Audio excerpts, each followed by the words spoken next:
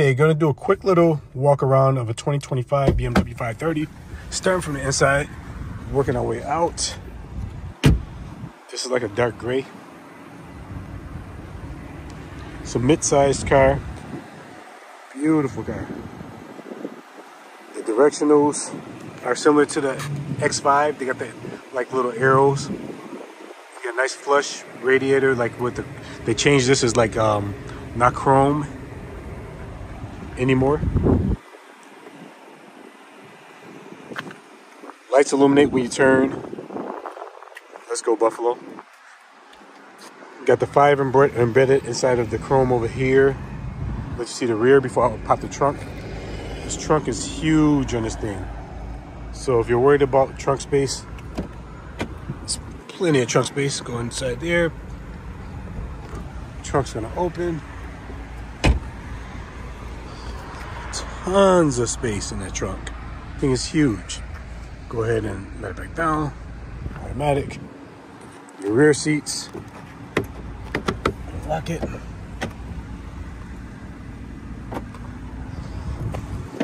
Plenty of space in the rear. Center console for some cup holders if you don't have anyone sitting in the middle. Nice speakers and surround. Work our way inside. It's gonna be a quick review. A couple things I like that they changed as well. This is nice and flush. So if I want to lock the door, usually I'm gonna get closer. It's not flush like this. You press that, it turns red. It's just all digitized now. Same thing with your heaters and air conditioner. It's all digital. Simply swipe my finger across there. It's all digital, digitized. So if you want to get to something, let's say you want to turn your air conditioner on or your heater on, you go where this fan is at. See if I get a little closer. Press the fan, and this is your AC. You want the AC on, went on auto, whatever. You got that. You can recirculate your air. If you want to connect your Wi-Fi, your Bluetooth, you come over here, and actually, you don't even gotta go there. See this little music emblem right there? Press that. Go to audio source, mobile devices right here, and then it asks you if you want to connect a new device. Let me go back. Let me see. So you want your doors.